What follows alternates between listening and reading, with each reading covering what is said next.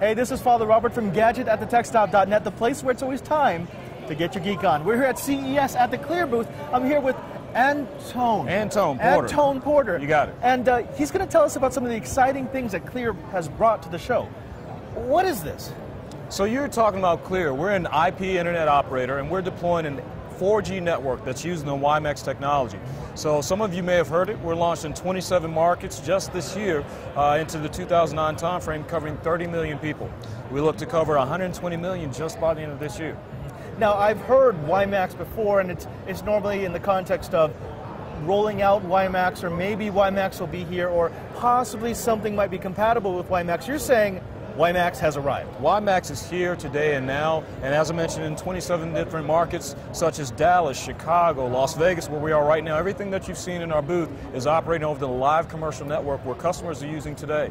We're talking about Portland, Atlanta, Waco, Killeen.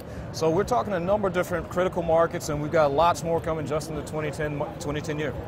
Now, you know, people know wireless, and normally what they know about wireless is something like the iPhone, sure, with its 3G network, which frankly is kind of abysmal. Now, what would be the difference? Why would someone get excited about a 4G or a Wi-Fi network when 3G doesn't seem to be working except in loose pockets around the country? Sure. Let me first, by not disparaging 3G. 3G Yes. is an excellent technology, Yes. and most carriers have a ubiquitous network. But the thing that you just held up, you know, I've got a BlackBerry, you've got the iPhone. The difference is that these guys have a fixed platform. They are in what we call the walled garden. You set your applications to this device. Everything is governed by the device form factor, the chipsets that go in this device. What 4G and what Clear is looking to do, and what we have done, is taking that walled garden down and said we're device agnostic. Of course, our initial targets are devices like modems, PCs, and connection cards. But again, we've got an innovation network that is really eager to invite developers to develop to a network and service level, not just down to a device. Devices are very, very critical, but we look to have a proliferation of many different types of form factors. WiMax, for example, this car right here, we use this all the time to showcase mobility. We've got an in-dash PC that does telemetry, it does navigation, it sends reporting of your vehicle diagnostics, and more importantly, it gets to the internet wherever you are. And the power of mobility is what it really pushes, because you can be going highway, interstate speeds, and not drop a packet.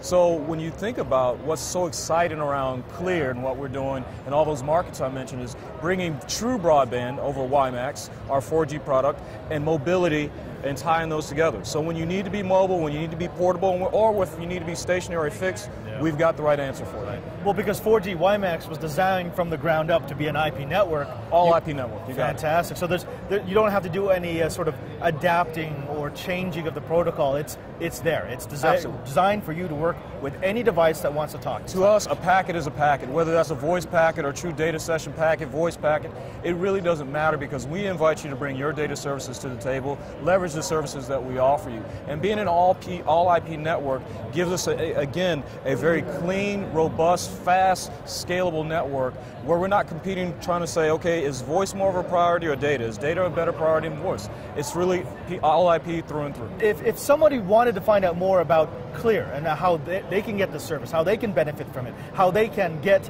their access, where should they go? They need to go to clear.com, www.clear.com. It'll give you everything from device, price plan, launch locations, and where cities are open to service near you.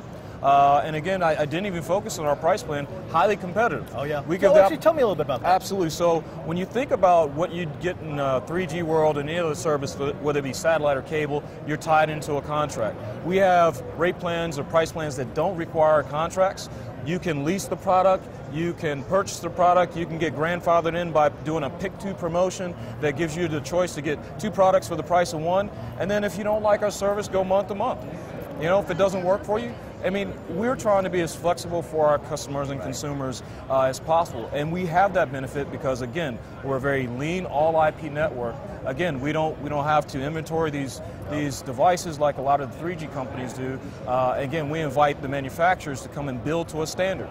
WiMax is a standard by the IEEE. That brings significant value. When you think about Wi-Fi, you can't buy a laptop today or a consumer electronics device today, not very many, that don't have Wi-Fi embedded.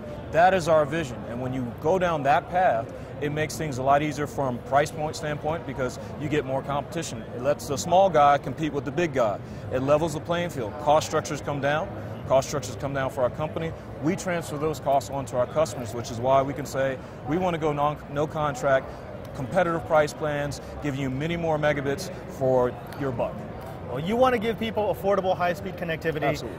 That makes us happy. Absolutely. Thank you, Anton. My Thank pleasure. you very much. And you stay tuned, because we're not done with you yet. CES 2010 continues. And remember, there's no Uber Geek without you.